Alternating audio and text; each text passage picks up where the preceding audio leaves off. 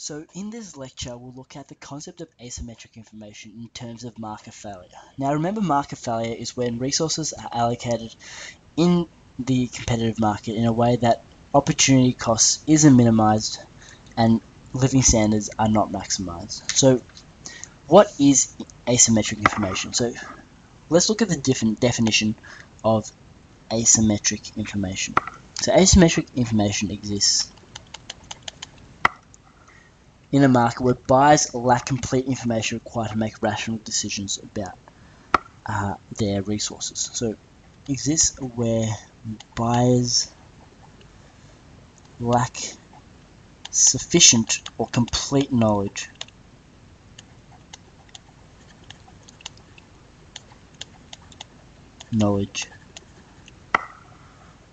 required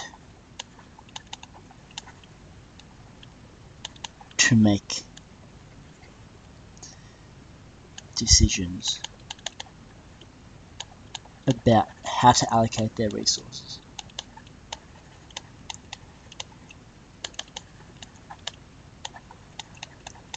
Now that's the formal definition of asymmetric information. So coming back to the preconditions which have to be met for a competitive market to exist.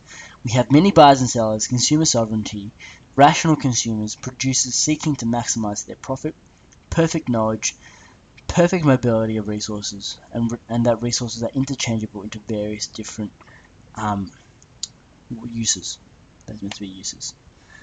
Okay, so these are the preconditions which must be met in order for a market to be competitive. So asymmetric information, in fact, counters this part of this precondition of a competitive market. And so resources are not allocated in their most efficient way because buyers lack the sufficient knowledge required to make decisions about how to allocate their resources so that their living standards are maximized.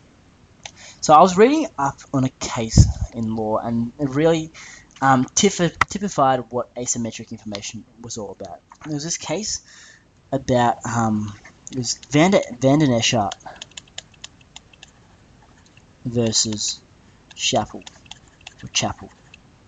And there's a case about Van den Eschart wanting to buy a house from Chappell.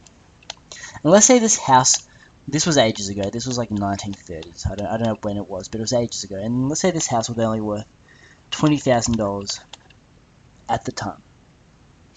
And Van den Eschart was willing to purchase the house for $20,000, and Chappell was willing to sell the house for $20,000.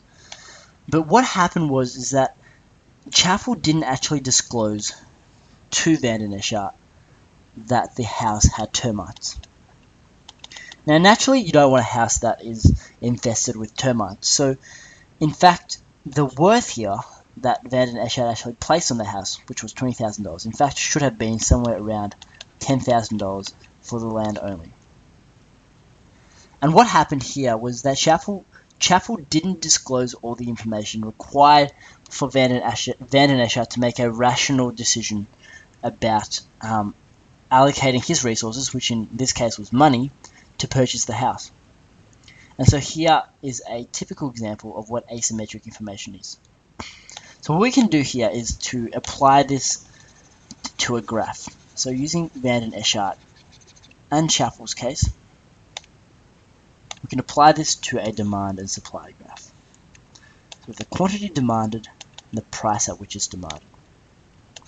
And this can apply for every market.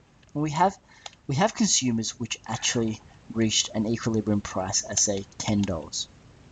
And this could be any market, so it could be market for shorts, shirts, etc.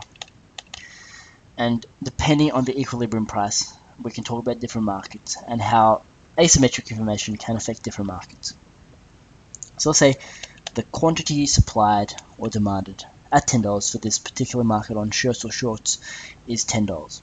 And so what this means is that the marginal benefit consumers derive from buying this pair of shorts is $10, and that the marginal cost is also $10. So people would buy that.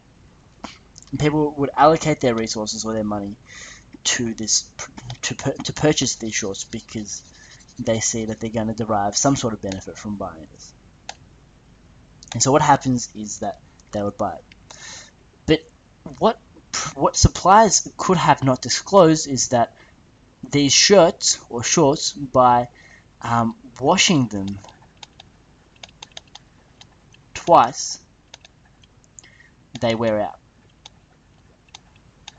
And so they break after washing them twice, and that's what the suppliers didn't actually disclose.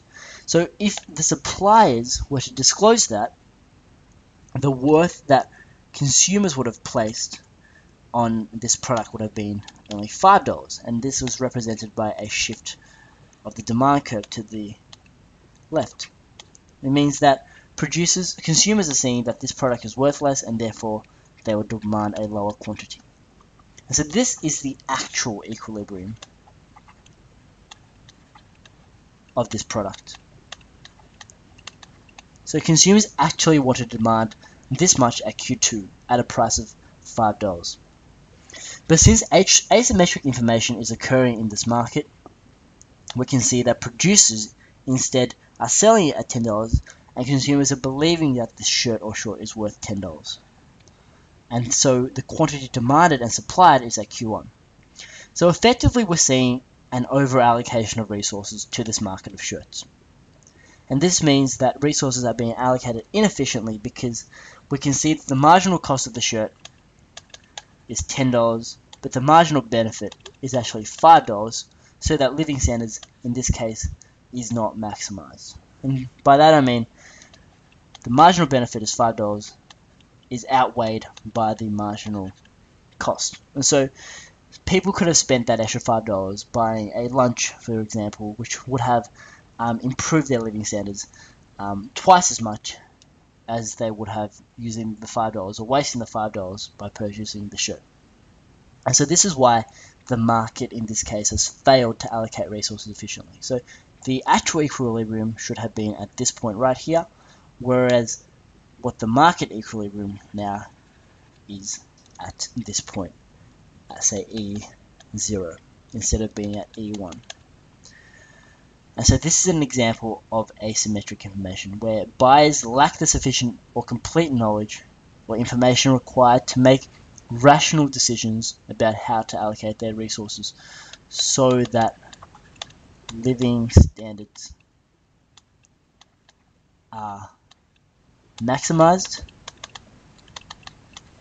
and also so that opportunity cost is minimized. And so that is what asymmetric information is all about. So to recap all these things again, we have asymmetric information which causes buyers to allocate resources inefficiently because buyers have imperfect knowledge. And this causes the resources to be inefficiently allocated to a non-productive use, whereas they should be allocated to a productive use so that resources are efficiently utilized, and that living standards are maximized, and that opportunity cost is minimized.